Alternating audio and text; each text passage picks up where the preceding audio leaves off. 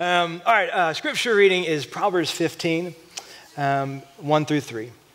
A gentle answer turns away wrath, but a harsh word stirs up anger. The tongue of the wise adorns knowledge, but the mouth of the fool gushes folly. The eyes of the Lord are everywhere, keeping watch on the wicked and the good.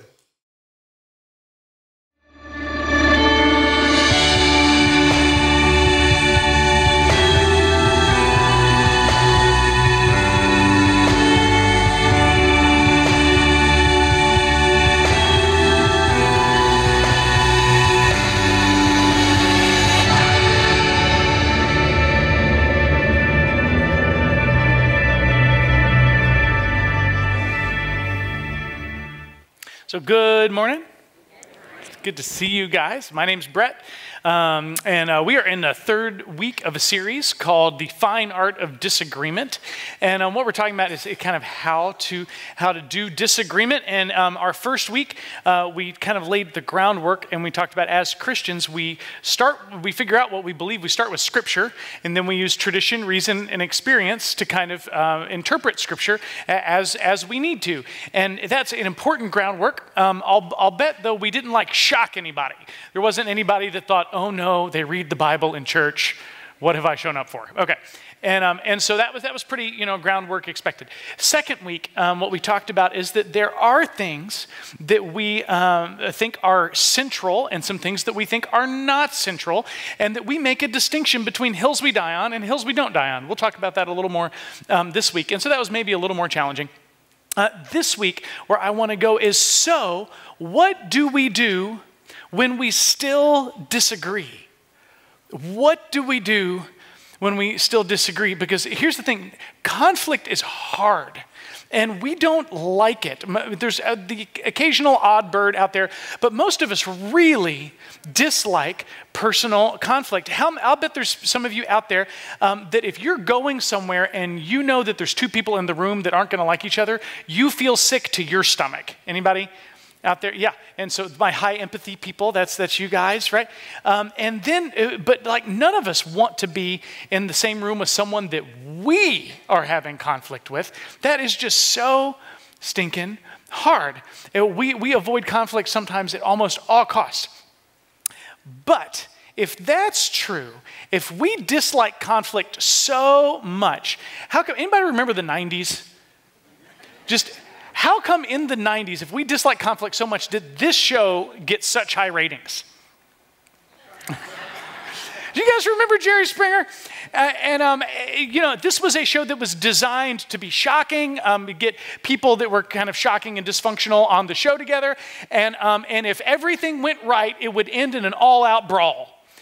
Right, and that was the great hope of the show, is that at the end of the show, there would be a total meltdown and people would be in full-on fistfights, right? And that's kind of what we watched for. And this was so popular, that guy Steve in the blue shirt, he got his own show just because he was the security guy in Jerry Springer. And then there was all these spinoffs. There was Maury and Ricky Lake, and it was a huge deal.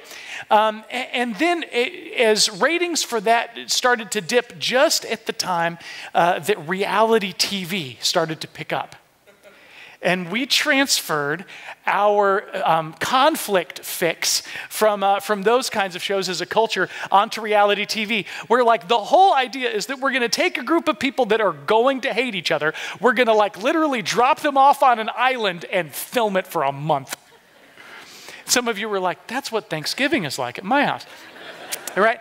And these shows were hugely popular, and it wasn't too long after reality TV picked that conflict thing up and realized that conflict gets ratings, and that pretty much every major news station and outlet figured out that people want conflict more than they want news. And so every discussion, every panel, every phone call, every interview was designed for conflict. Because somewhere in us, we want it. We want to see it. And then after that, social media, and it takes off, and the conflict there. And how many times have you scrolled through, that God-forsaken wasteland called the comment section? If you're ever feeling too good about humanity, just go to YouTube and read some comments. And so, and we just can spend time. So here's the thing. Do we hate conflict, or do we want it? Do we hate it or do we want it? And I think that we don't want to be in the fire of conflict, but we want to be close enough to roast a marshmallow. You know what I mean? Like, we don't want to be the people ourselves in the fight, but we want to see it. Yeah, and it's not all bad. Every story that has ever been told that's worth listening to is about conflict.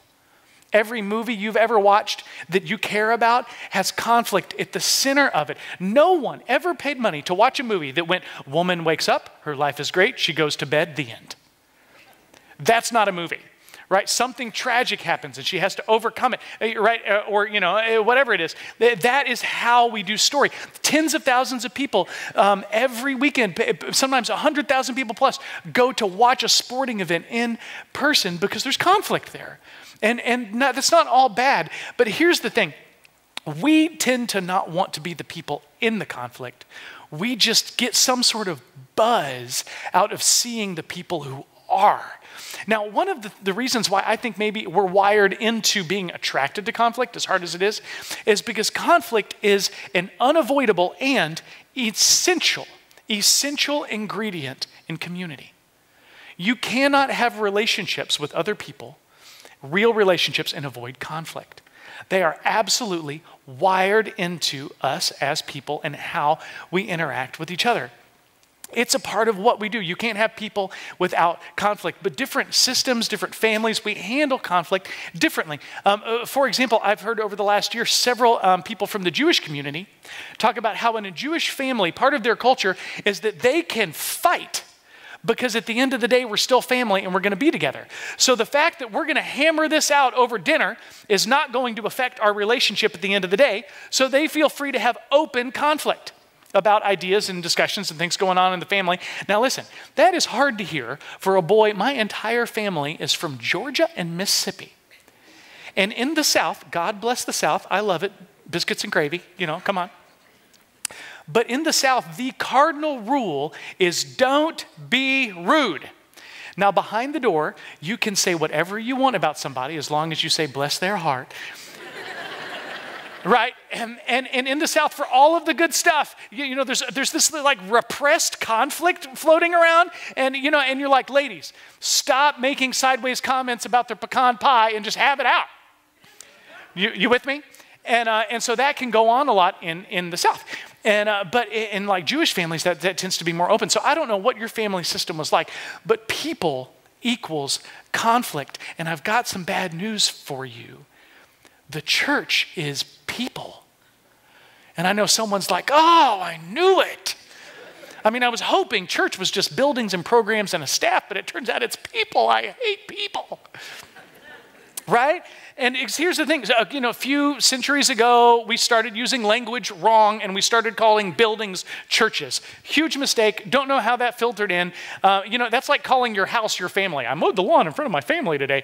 But we call the church the building, which is strange and awkward, and I don't know how to get the language back, but that was a serious mistake.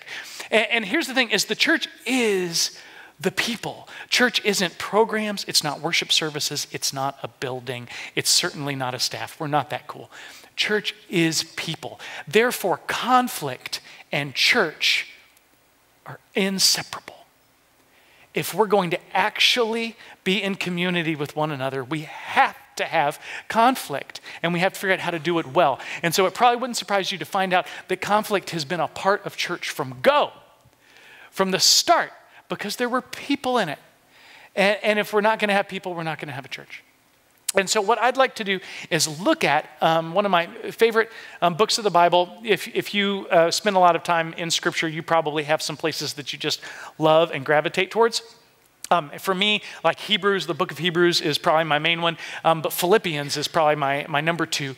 And I want to look in Philippians today, and what's going on there is this is a letter written to a church in Philippi by one of the first Christians, a man named Paul, who planted a church there. He was a rising star in the Jewish religious community, left that community when he started to follow Jesus, and planted churches around the Mediterranean rim. And one of those towns was called Philippi. And he is now in a Roman jail and is writing into their church many years after leaving. And in chapter 4 of that letter, this is what he says. Therefore, my brothers and sisters, whom I love and long for, my joy and my crown.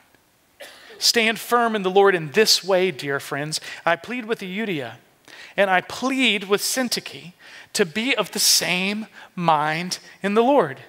Yes, I ask you, my true companion, help these women, since they have contended at my side in the cause of the gospel, along with Clement and the rest of my co-workers whose names are in the book of life. So I want you to picture this. How they did this is they would, when they would get a letter, they would call church, and everybody would come over probably to a house or a courtyard. If someone in the church had more money and more space, they would gather at their house, and they'd get, I don't know, hundreds of people together, and they'd be reading it, and about halfway through Paul's letter, where he talks about the glory of God and all this kind of stuff, it says, and you two ladies, hundreds of people here, you two ladies need to pull it together.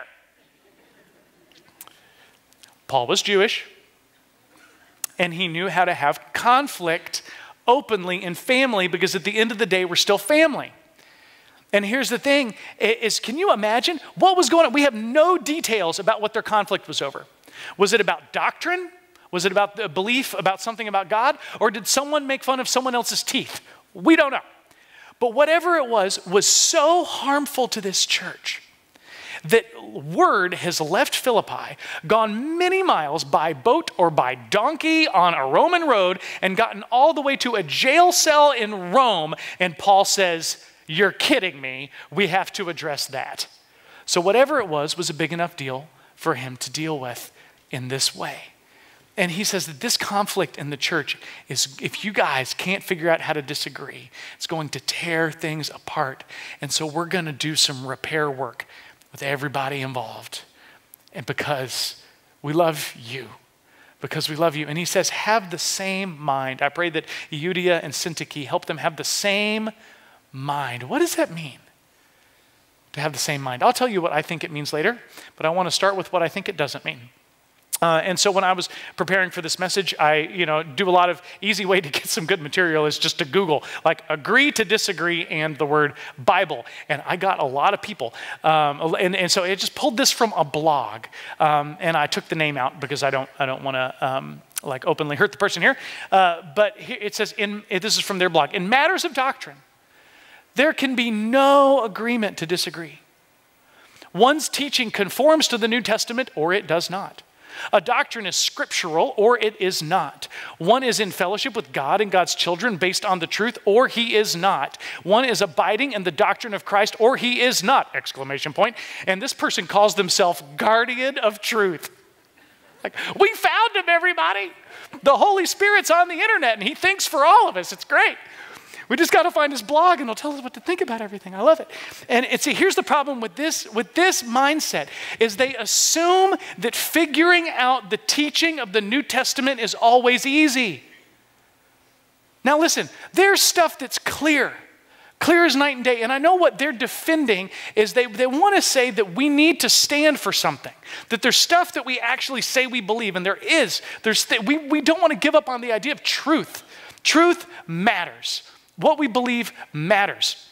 And there's some stuff is not fuzzy in Scripture. If I'm talking to someone, they're like, yeah, but what does he mean by adultery? I mean, shut up. Shut up. Stop cheating on your wife. I'll slap you, right? Like, we don't need to work on that one too hard, But then there's a lot of stuff in Scripture that is challenging. There's a command in Scripture for women to not braid their hair in the New Testament. Now, and so in a case like that, is that one of those things that's written for all people for all time? Or, like I think, is that written to a specific context for a specific purpose because of what's going on in their culture? And the thing that's underneath it that we need to find is that God thinks that modesty is important and we shouldn't try to one-up each other by how we look, right?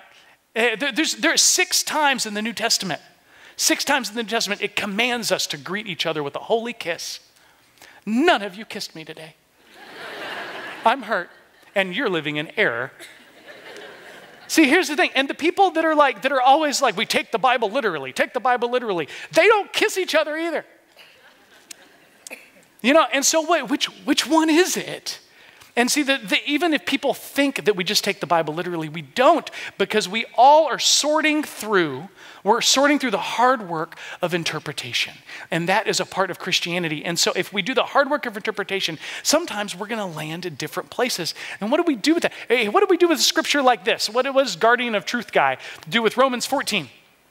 So then, each of us will give an account of ourselves to God. Therefore, let us stop passing judgment on one another. Instead, make up your mind not to put a stumbling block or obstacle in the way of a brother or sister. The New Living Translation says it like this. Yes, each of us will give a personal account to God. So let's stop condemning each other. Decide instead to live in such a way that you will not cause another believer to stumble or fall. Or here's the message paraphrase. Tend to your knitting. You've got your hands full just taking care of your own life before God. Isn't that great? Forget about deciding what's right for each other. Here's what you need to be concerned about. That you don't get in the way of someone else making life more difficult than it already is. Summary, stay in your lane, man. Right?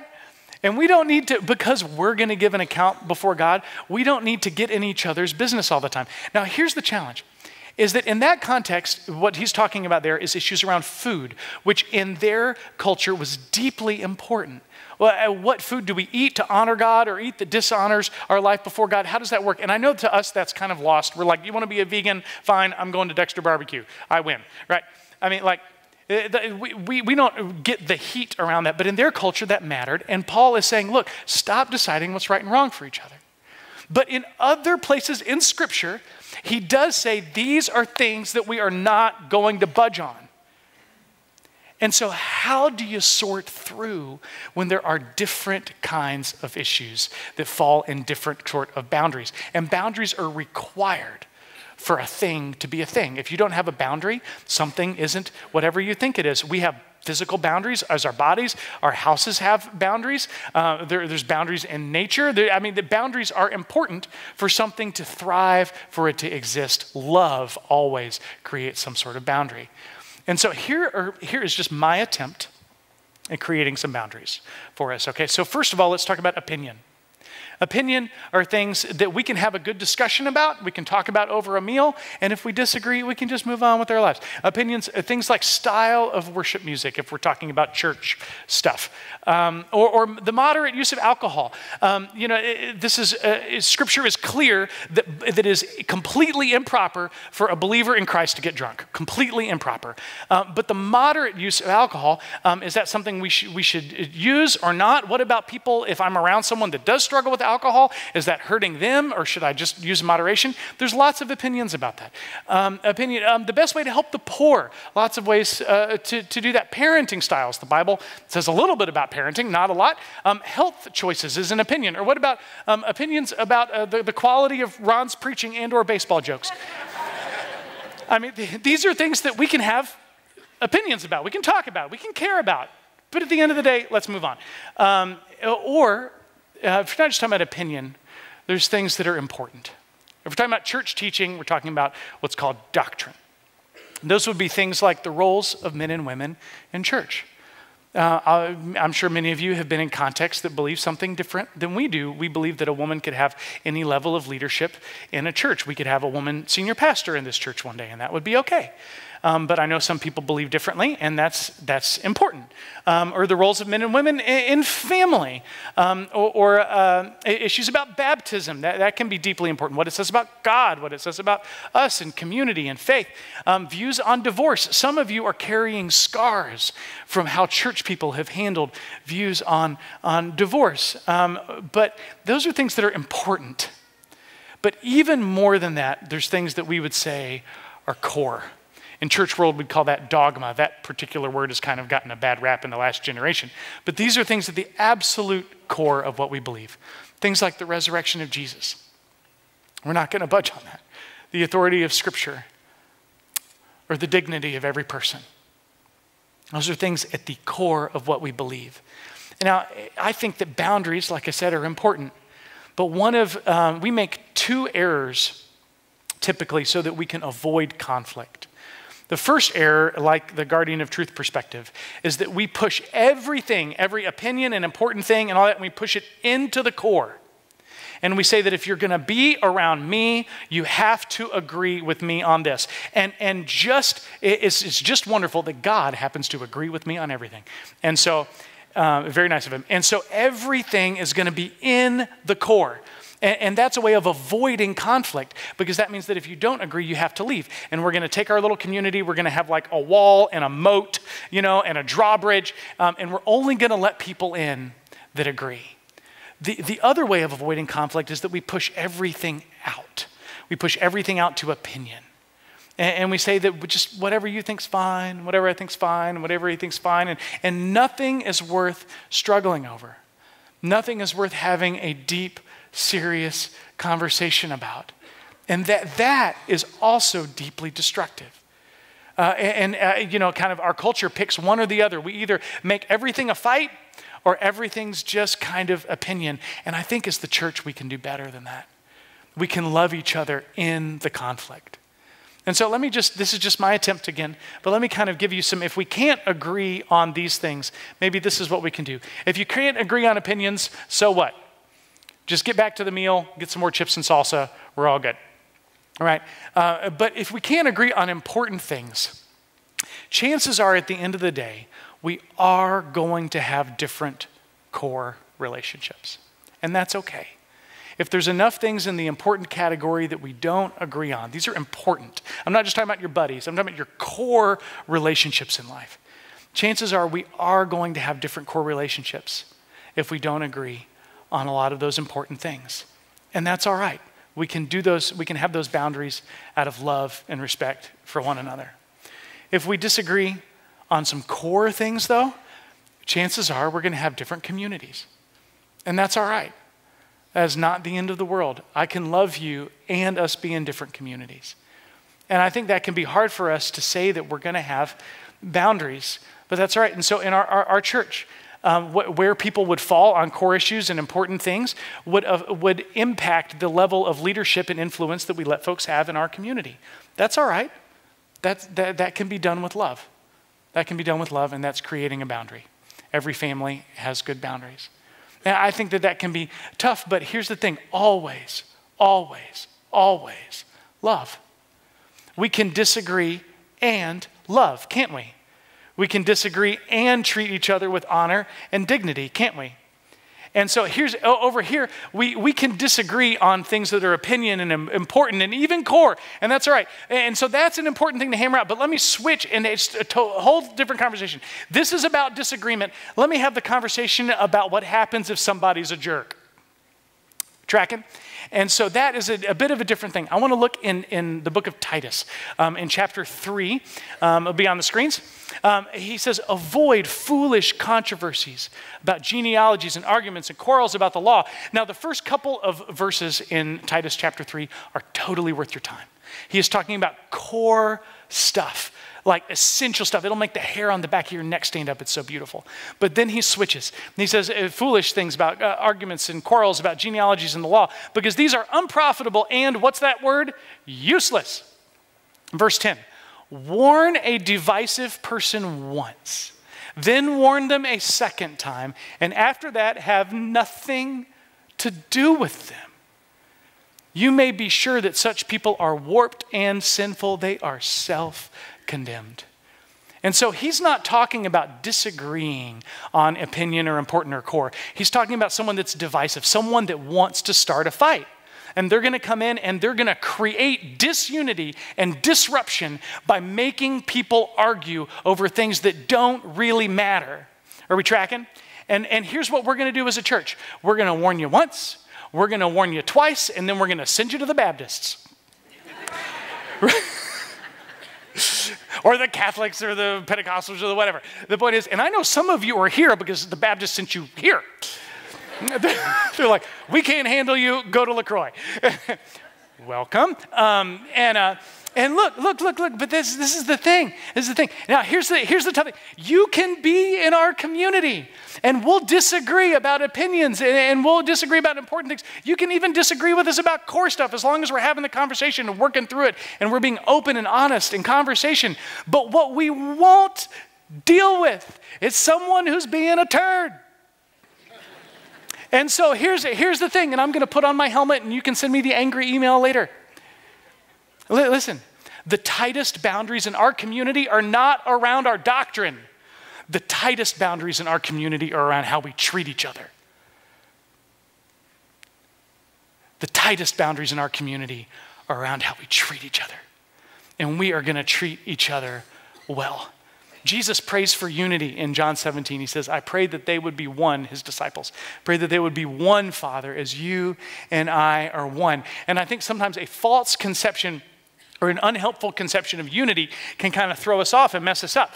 And this isn't just about church stuff. This is marriage and friendships and your relationships with each other. If we have, if there's an I, here's a person over here.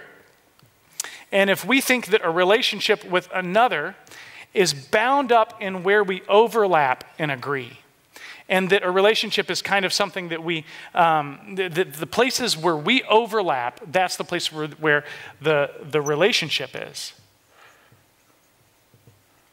And a little bit like two pieces of Play-Doh that are getting smashed together, and the bonding is over similarity. And hopefully, if we're a Christian, God is in the mix too, and then we can overlap. But here's the challenge with this model, is you are not your own person, and I am not my own person. We are somehow joined here, and if you disagree with me, it feels like you're taking something away from me. And this, when someone disagrees with us, it feels like abandonment. It feels like injury. If someone disagrees with you, it feels like they're wronging you because they have taken something away from you, something that they overlapped with you. They're kind of like pulling away. And that kind of thing always produces fear, right? And fear, people react through control. I am going to control you and what you think. I am going to make sure that you don't leave. I'm going to make sure that we always agree. And in this place, we don't agree to disagree because that would be too wounding to me. This is insecurity, and it masks as power. And it always results in fear. That plays out in churches, marriages, work relationships, whatever. But maybe a healthier model for understanding, if we can look at how the church has talked about the Trinity, if we could start at how God's relationship is with God's self inside of the Trinity. We believe God is three people in a community that is God. Each person is God and not each other. And so there is an I, and there is a separate you. And that if a Christian is in the mix, there is God. Oh, newsflash, we're not God. He's separate, and God's not us. Isn't that nice? And the relationship is in the exchange. The relationship is in the giving and the receiving.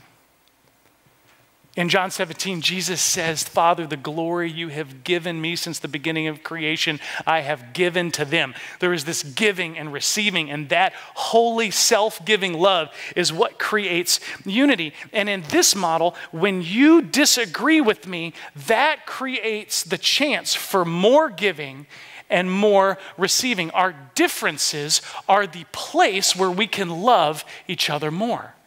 Jesus says it this way. He says, if you love those who already love you, what good is that? Even the Gentiles do that. But I tell you, love your enemies. Enemies. See, this is Christian love, is that we can give, and if someone is different than us, what that should create in us is curiosity.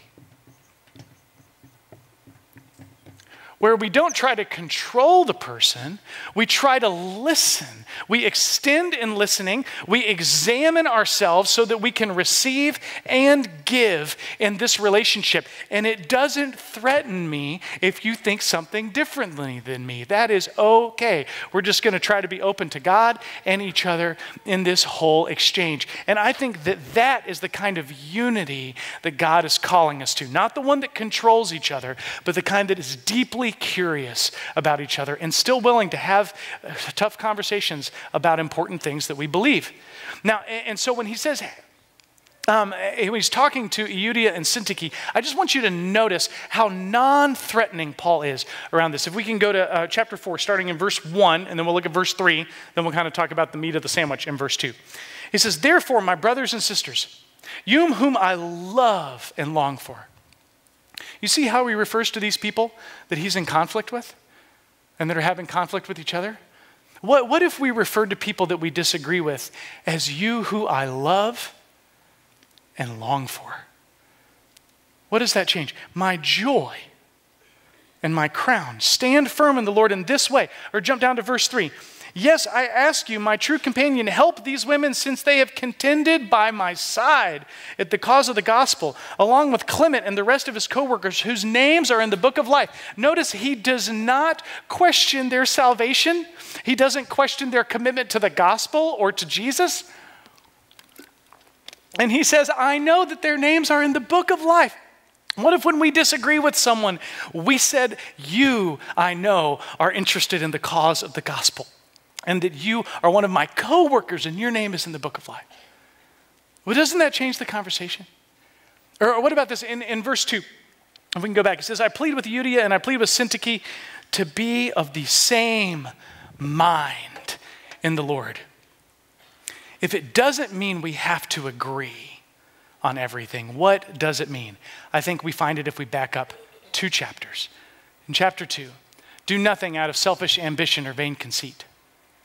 Rather, in humility, value others above yourselves, not looking to your own interest, but each of you to the interest of others." Now check this out. "In your relationships with one another, have the," say this with me, "same mind as Christ Jesus." This is the mind he wants them to have. Are you ready?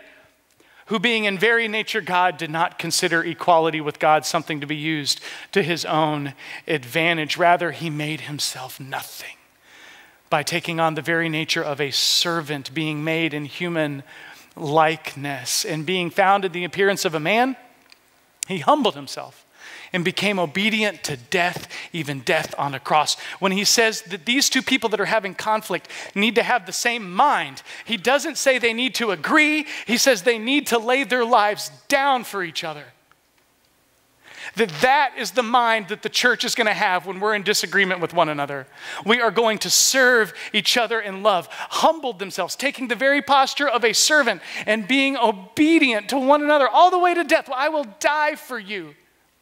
And in the context of us laying our lives down for each other, we can disagree all we want if we keep our eyes on Jesus. Because that is who we're following, and that is how he loves us. We did not agree with him when he came and laid his life down for us. And so we don't need to wait for people to agree with us for us to lay our lives down for them. And in fact, that becomes the gospel for the world watching us. That gets me excited. And that's the kind of love that I would like to invite us into.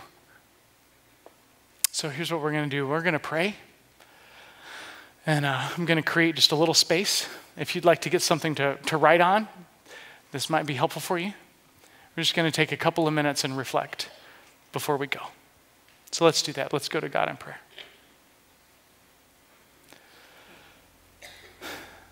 Jesus, we thank you that you laid your life down for us. That you didn't wait for us to agree with you before you humbled yourself to serve. And God, we pray that you would help us serve those that we disagree with and love them deeply. So what I'd ask you to do right now is, if you need to write this down, fine. If not, just let it come to your mind. Do you tend to push everything into the core? And people that disagree with you can't be around you? Or do you tend to push everything into opinion, where it's not worth having hard conversations about important things?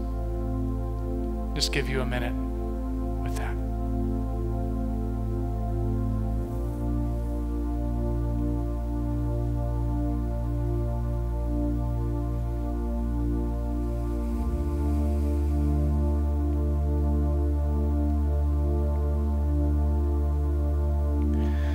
Secondly, just let the Holy Spirit bring to mind anyone that you either need to reach out to have a challenging conversation with, or someone that you need to apologize to.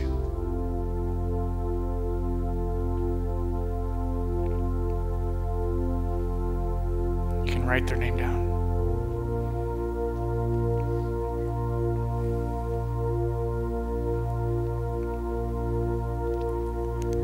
Lord God, we ask that you would make us little Christs in the world.